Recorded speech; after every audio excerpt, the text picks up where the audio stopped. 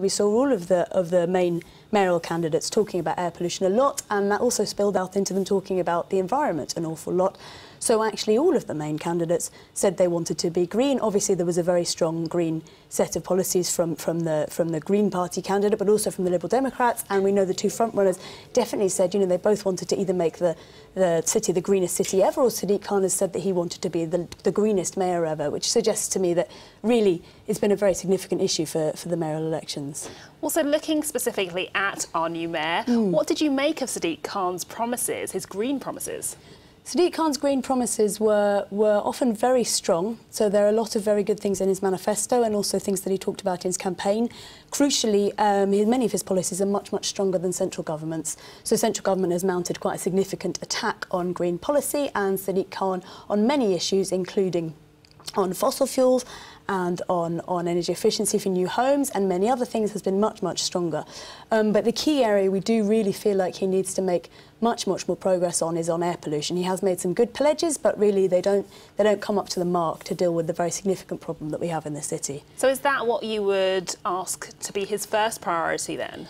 Yes, I think it is. You know, we really would like Sadiq Khan to really take some very significant steps on air pollution. We have illegally polluted air in this city, and at the moment on the current scheme we're not going to have air that is legally clean until 2025. Now, you know, if a child is born in 2016, that means they have to live for 9 years in London with illegally polluted air, and that's just unacceptable. So that really needs to be his key priority.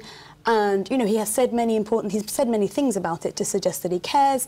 Londoners want to see him take action very early on in his mayoralty to show that he really wants to deal with air pollution very quickly. We had his predecessor, Boris Johnson, also saying similar things on this front, but he wasn't able to deliver on air quality and also on things like solar and even electric infrastructure. How far do you feel Mr Khan will make more headway than him? Because he's in a similar boat, isn't he? Yes, I think that's true. So we felt that that Mr Khan's promises on solar were very strong. He's said very clearly on wider renewables that he wants to aim for London to be running on zero carbon energy by 2050, which is a very strong pledge, and it mirrors other pledges in other cities like Vancouver.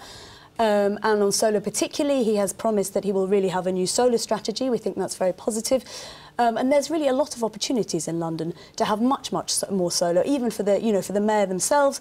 There's a lot of buildings in London which the mayor has control of, the TfL estate, the Transport for London estate, and the Greater London Authority's own estate. There should be solar panels all over those to start with, but there's a lot more work to be done on that as well. And some of these promises and I guess requests that you'd quite like him to take up, does it boil down to money at the end of the day? Well, yes. I mean, if we think about air from the first point of view, absolutely it's cost effective. You know, the NHS spends an awful lot of money dealing with people with asthma and heart attacks and other kinds of things that are made worse than they otherwise would be with air quality. But actually, you know, really, dirty air kills people, and we shouldn't really be thinking about whether it's cost effective, which it is. Really, it's a moral issue for us. You have to clean up London's air, or people will be continuing to die from illegally polluted air for many years.